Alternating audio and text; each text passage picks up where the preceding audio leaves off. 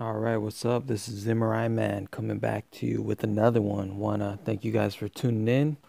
Thank you for the new subscribers. Thank you guys so much for subscribing. All the OGs. Thank you for tuning in and keep commenting on my stuff. I know I've been gone for a while, but I've been working two jobs pretty much for now. I guess I want to give you guys an update on how much you can make out here. As you know, I'm working in California. So from what I've seen, I'm going to get straight to it.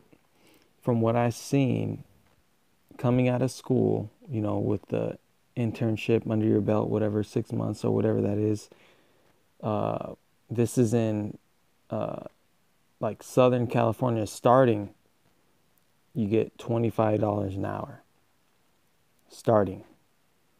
Okay? But some places will hire you for $29 an hour. So I would say starting out with no experience, you can get anywhere from $25 to $29. Okay? And that's for a clinic or a private practice, private imaging center. As for a hospital, you're gonna be making a minimum of $40, I would say. And you probably need at least a year of experience, year to 2 years, and you'll be making at least $42 at least. And I've heard it going up to and that's with just knowing MRI. If you know multiple modalities, you can probably earn up to.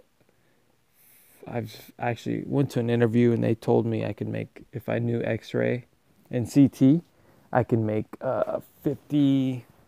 I think it was $50 an hour, and then with 5 years experience, like $55 an hour, something like that. So there it is. You can getting out of school. I don't know where you work.